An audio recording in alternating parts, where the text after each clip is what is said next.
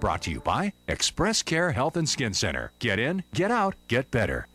All right, my friends, this continues to be our Healthy Living edition of KUM News Extra, and the doctor is still in. Dr. Jikta Lom is here from Express Care, and we are talking about alcohol. So, doctor, you ready? Yes. Okay, got a bunch of questions for you from our online community. So our first question comes from Lee S. He comes from the Central Village of Orta, and he asked, Doctor, does long-term drinking put you at a higher risk for certain types of cancer? It does when you drink to excess. Safe amounts of alcohol would be 2 drinks a day of either beer or harder liquor. 2 per day is safe. But past that, you do start to put yourself at risk. Basically, anywhere that the alcohol touches, mouth cancer, throat cancer, esophageal cancer, stomach cancer, colon cancer, all of these are increased in people who drink heavily.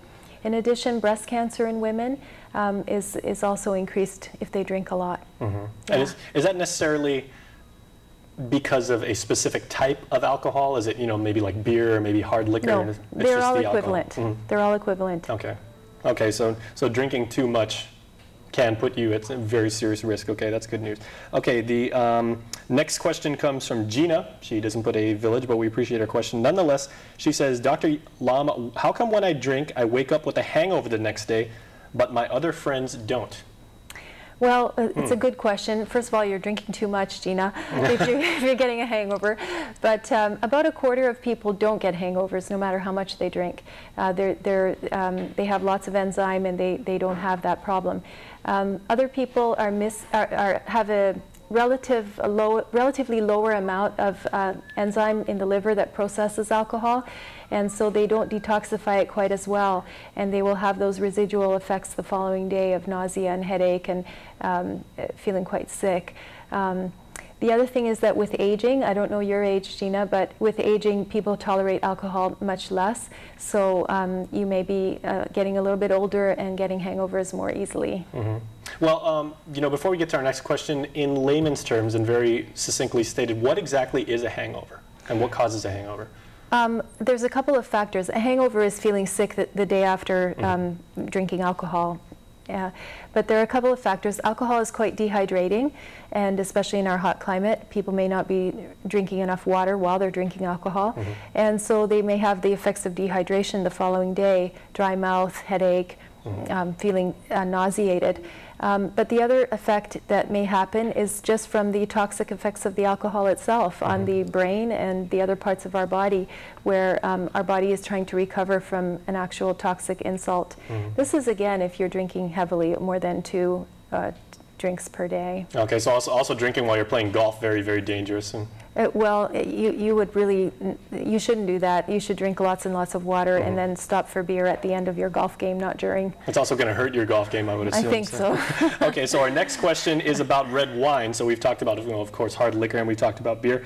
Benny B asks our next question, and he says, is it true, doctor, that red wine is good for the heart? It is good for the heart. There are some good chemicals in red wine. The one that's really well known right now is resveratrol. That one is a strong antioxidant, so it will prevent blood from clotting as easily, keep the blood a little thinner, and red wine can be quite healthy for you. Well, again, you know, like we'll deviate one moment, because, you know, when we see like some of those old movies or the old cartoons, they always say how there's that big, you know, the big happy dog that goes along and saves people in the snow, and they give them like a little bit of, I believe it's whiskey. Is it? Right. Yeah. Does whiskey necessarily warm you up? Well, alcohol will cause dilatation of the blood vessels in the skin, and so you may have a feeling of warmth, yes, because when you're freezing cold in the snow, I'm from Canada, I know about that, and you're freezing cold, your peripheral circulation, meaning in your fingers and toes, your blood vessels would be clamped down and very, very small. You'll feel very cold in those fingertips. And when you drink alcohol, it dilates your blood vessels, so there'll be more flow to the extremities. Of course, that can be quite dangerous if you're hypothermic, meaning your core temperature is already dropping down and now you're sending your blood out to your extremities. That could really put you in danger. But it is an old myth, I think, that the dogs went around with their little jug of whiskey. Oh, okay, well, so some of those iconic St. Bernards may be out of business. So. Yeah. Okay, so our last question, we got about 20 seconds left. John Doe asks, and I can maybe see why this person will want to be anonymous. He asked, Doctor, can excessive drinking cause sexual problems? It can. Alcohol diminishes the amount of testosterone produced in the testicles.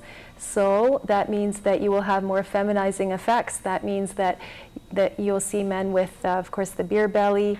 Actually, their testicles are a little shrunken, and they will be developing some breast tissue. In addition, their hair will be thinning, and their sexual function will be decreasing. So I think it's important that he consider cutting back. Okay. All right, well, good tips. Thank you so much again. We'll see you next week. Thanks. All right.